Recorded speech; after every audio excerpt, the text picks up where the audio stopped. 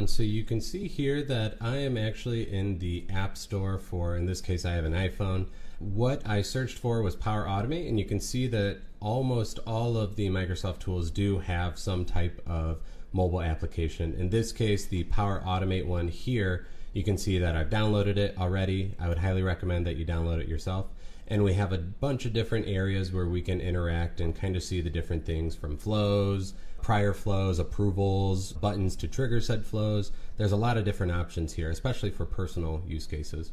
So I'm going to switch over to Power Automate, and now you can see that there's a few different sections here. So this first one is activity and the feed that I have coming through. And so what I'm going to do is go to Browse. And this is that same screen, except now I'm looking at it from, as in it's the templates that I can trigger here directly from my phone. And so if I look, I can see get today's weather forecast for my current location right here in the middle. That's the one I want to go with.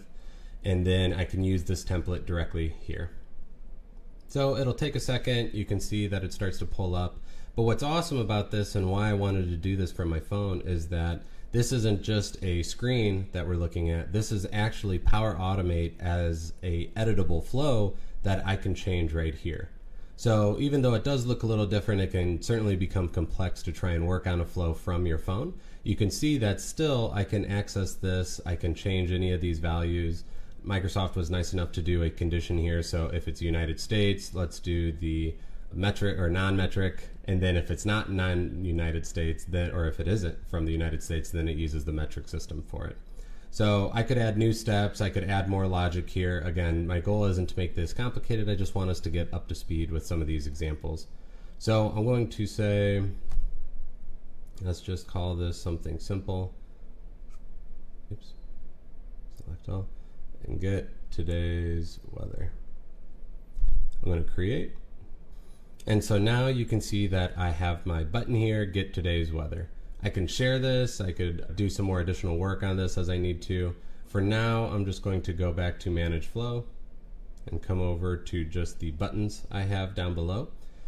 And so why these are called buttons, and that's where if you notice the instant is that button, manual trigger button, that is because it supports this functionality here in the Power Automate mobile app. So I can see another example of the Get Today's Weather one I created before, but I can see this one here on the left, bottom left, that's the new one I just created. So if I go ahead and click that, you'll see that it provides this little UI, and boom, I get a notification of high of 80 degrees and low of 63 degrees with 0% rain. If I go to activity, you can even see here this first one that it is the Get Today's Weather, and it's even providing the last notification that it sent me.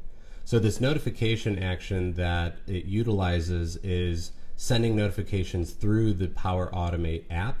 And so that's where if you did want to use that notification mechanism to say send the pop-ups through to people's phones, you need to make sure that they have the Power Automate mobile app so that that will come through.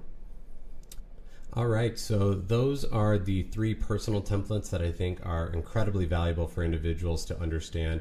Again, really because we want to start simple with some of these examples of Power Automate flows. Make sure that you're understanding the core pieces of how they work and interrelate, and then we can start to make more complicated workflows as we go that hit more unique requirements. But starting small is a great way to get your hands wet with some of this tooling, and then we'll start to build up as we go.